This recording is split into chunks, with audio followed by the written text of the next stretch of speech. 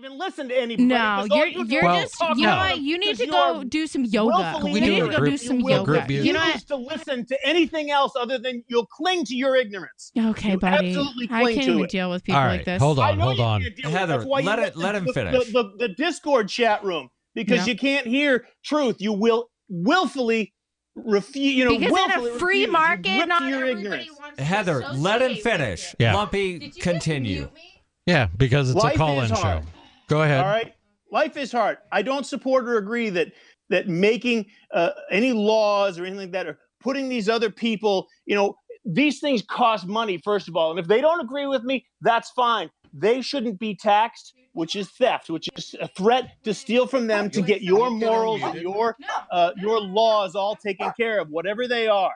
Okay, I don't want these slime bags to take care of it. I'm grown up enough to feel the pain of life and experience it like a grown-up without having to throw my weight around like a whiny bitch.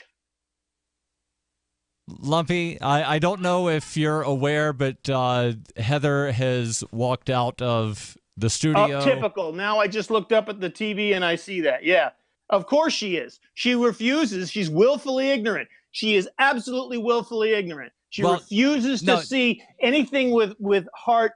And hey, I'm not perfect. I don't have the answers, but I know that the ones that she forces or wants to force down everybody else's throats are not the solution. They don't work. They're very harmful and very destructive of humanity. I've felt the pain of that. I've been put in a wheelchair for months by some psycho cop when I was trying to kiss my wife goodbye when I was in contempt of court for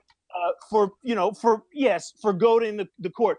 And probably it wasn't the smartest thing to do in the world, but for ridiculousness. So the issue is, I mean, and you guys have different points of view, and damn Skippy, right? And that's okay. It's all right, and that's what we're. It's all right because I don't want to hurt her, but she wants to hurt other people, right? And she thinks it's just fine. But then when this kid's on here insulting me, you keep it. Hold on, Heather. Boy, if you've got something to say it. No, but I was trying to let him finish his thought, and you were interrupting. Right. Did you have anything else to offer, Lumpy? Yeah, just that I'm such a psycho that I care about people. I pathologically care about people, and I pathologically want no harm to come to anyone, even people like her. Thanks. Very good. Thanks for your call. Thank you for the call. Let's go to Tyler calling in from Maryland.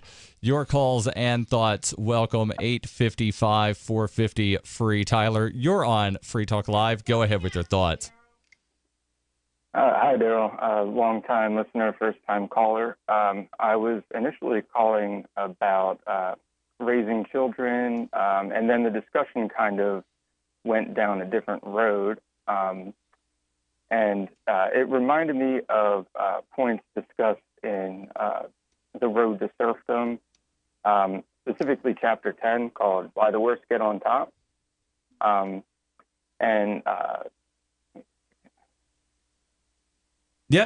ahead. Oh, I'm sorry. I haven't called in before, so I'm not used to the whole thing. But anyway, there's a great excerpt that says, just as the democratic statesman who sets out to plan economic life will soon be confronted with the alternative of either assuming dictatorial powers or abandoning his plans, so the totalitarian dictator would soon have to choose between disregard of ordinary morals and failure.